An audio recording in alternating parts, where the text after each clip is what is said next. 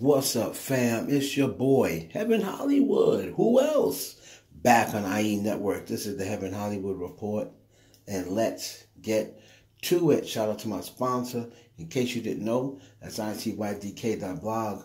Make sure you check them out on all mobile devices in the World Wide Web. Before we get started, please make sure you like, comment, subscribe, and hit that notification bell so you don't miss one video.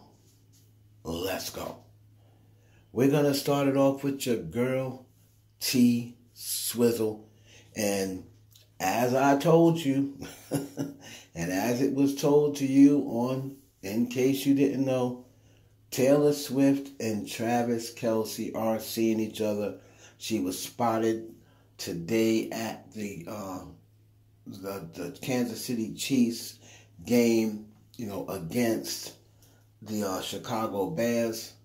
And she is up there in the press box with Mama Kelce, right next to Travis Kelce's mom.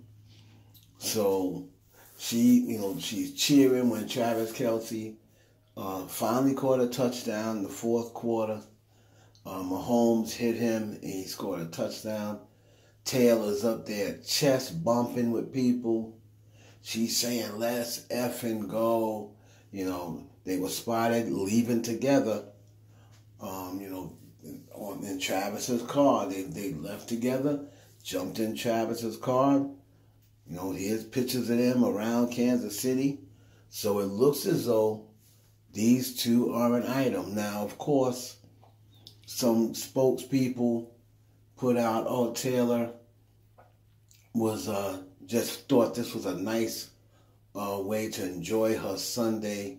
She's focused on her friends and work.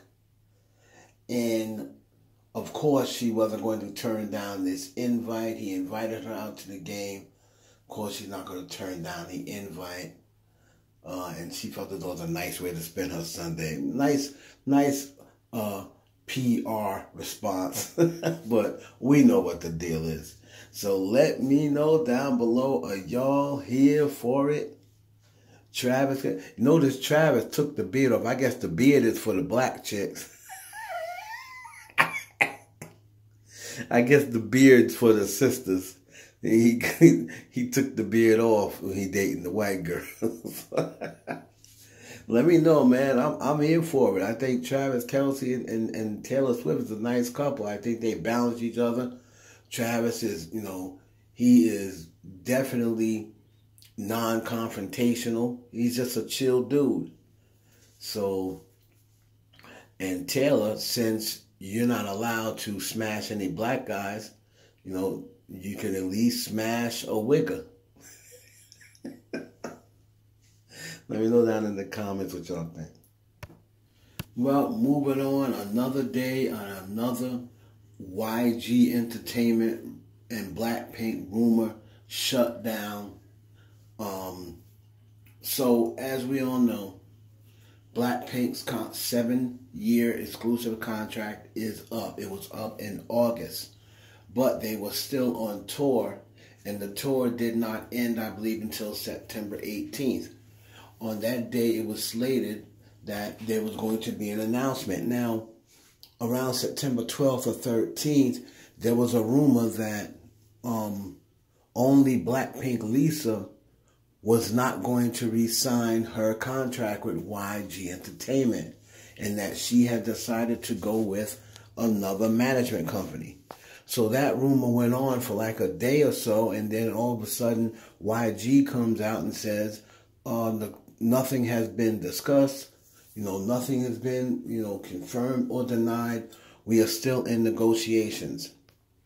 Now, some more rumors about Jennie and Jisoo come out, and it's stated that they both, will have individual agencies. So YG lets those rumors circulate, and then once again they come out and say, YG Entertainment shuts down report claiming Blackpink, Jisoo, and Jennie will each establish a one-man agency, and reaffirms that the group's contract renewal is still being negotiated. What is taking them so long? My thing is, if it's taking this long, the members of Blackpink are either one or two things. They're shaking them down for more money, or they're not coming back, or they're just going to say no. Here's what I'm hearing behind the scenes is going to happen. Blackpink, with the exception of Rosé is the only one that seemed to be with coming back to YG Entertainment. You know, according to sources, she really doesn't have too big of an issue with them. The other three girls, they want their own. They want Blackpink to continue, but they want their own agency to handle outside stuff. This way, YG Entertainment will only be responsible for Blackpink issues. All right? But these girls are now branching out. They're getting into their own things, including Rosé. I hope Rosé decides to do it as well. But Jenny and Lisa especially, they are getting that, you know, they have a lot of, they are the ones, those two are the ones that have the most deals going on outside of Blackpink. Shizou also has some things as well, but it's mainly Jenny and Lisa outside of Blackpink. Lisa will probably be the most successful solo artist out of the four girls. But Jenny has a lot of things popping, so does Lisa, and they want their own agency. Remember all the stuff that was going on? There was rumors that Jenny was getting a lot of stuff shut down by YG Entertainment. They were shutting a lot of things down. Right? So they want this is what I'm hearing. They want their own separate agency for outside stuff, and then they will sign with YG for Blackpink stuff. So this is what this is the situation, and this is why this negotiation is taking so long. So hopefully we will have answers soon. The Blackpink members, they're in the driver's seat. They have all the leverage. They have all the leverage. You know, so they can pretty much tell YG Entertainment, listen, you want us back? It's four of us. You know, cut the check for $100 million for the four of us. And then we're going to have outside agency. We're going to have an outside agency to handle other stuff. Right? So we're going to keep you posted, but that's what I'm hearing is going on. And that's why the negotiations are taking so long. And finally, it was night 2 in Houston. And Beyonce brings Megan Thee Stallion out again for her second performance. The same amount of time as the first one, about 60 seconds. But just think what Megan Thee Stallion has accomplished. Remember, Beyonce was, you know, her and her mother always loved Beyonce. And her mother said, one day you're going to meet Beyonce. I just know it. And now look, she's on stage with Beyonce. So just think about what Megan's gone through, lost all of her support system, and now she is on stage with the Queen of Music, and she's telling her she loves her. She's proud of her.